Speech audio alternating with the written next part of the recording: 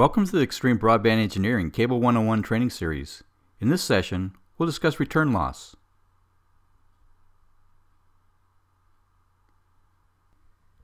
The learning objectives for this session are define return loss, understand what return loss is, learn how to calculate return loss, and review the return loss specifications.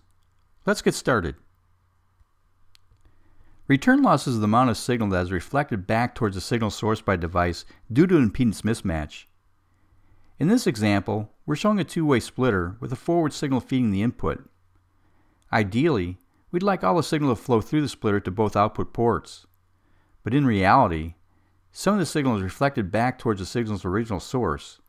This signal is lost due to reflection. This reflection is known as return loss. The return loss is a factor with both the input and output F ports. In this example, we're showing return signals feeding into the output ports. Ideally, we'd like all the signal to flow through the splitter to the input port.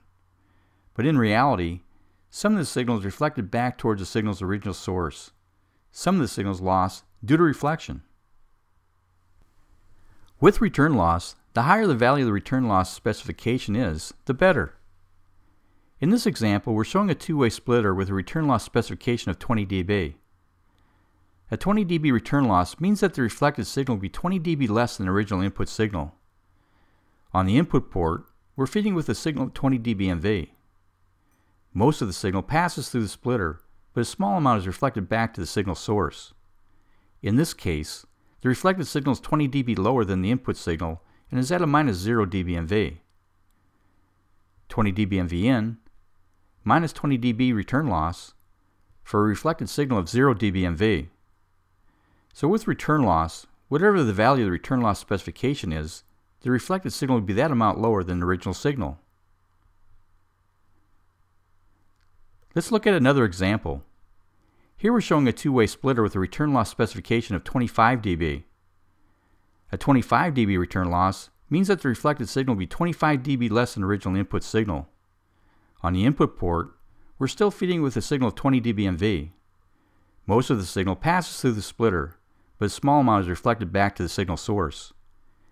In this case, the reflected signal is 25 dB lower than the input signal and is at a minus 5 dBmV.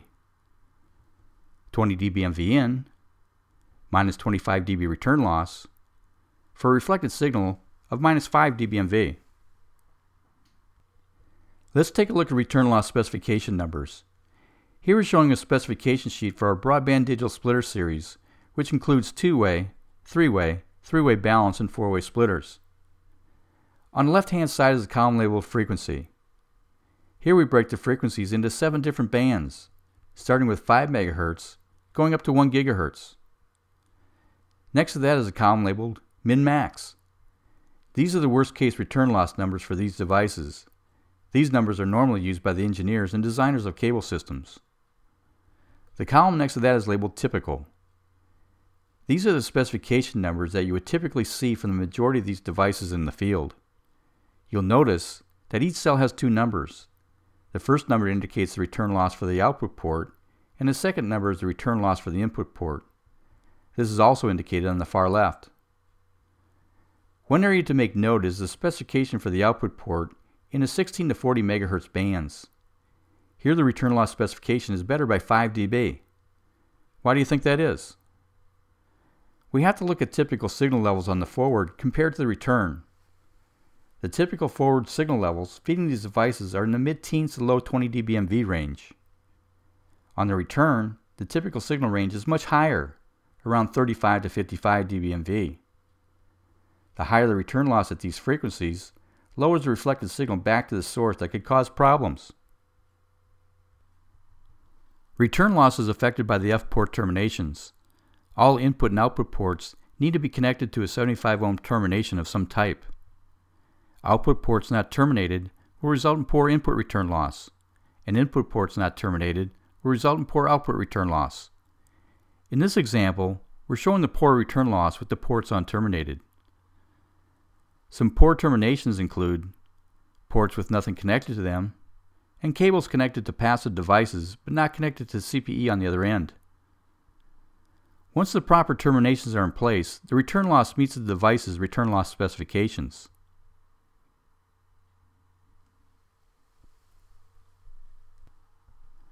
The impedance of a coaxial cable system is 75 ohms, and any variation from that will cause the signal to reflect back towards the signal source. Let's take a look at what happens to the reflected signal. In this example, we have a 75 ohm device connected to a two-way splitter through a length of coaxial cable that loses 2 dB. The input port of the two-way splitter has a return loss of 22 dB.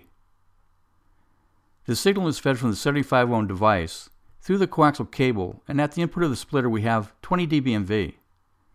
As we discussed previously, the reflected signal will be attenuated by the value of the return loss of the device, which in this case is 22 dB. We had 20 dBmV on the input, and now we subtract 22 dB from that for a result of a minus 2 dBmV. The reflected signal travels back through the coaxial cable and loses an additional 2 dB. So on the output of the 75 ohm device, we have a minus 4 dBmV. The 75 ohm device in this case also has 22 dB of return loss, so the signal is again attenuated by 22 dB and reflected back towards the splitter at a minus 26 dBmV. The signal again travels through the coaxial cable that has 2 dB of loss and arrives back at the input of the two-way splitter at a minus 28 dBmV. At this level, the signal is attenuated enough it should not cause any impairments to the original signal. The transition from a coaxial cable to a passive device will have a slight degree of impedance mismatch. This is unavoidable, but is minimized during the design and manufacturing process. Here we're showing some items that minimize return loss. The transformer inductance and capacitor value are closely matched to the best return loss on the lower frequencies. Mounting the capacitors on the printed circuit board improves the high frequency return loss consistency. The direct interface of the seizure pin to the PC board improves return loss consistency. The circumference premium digital contact improves the impedance continuity.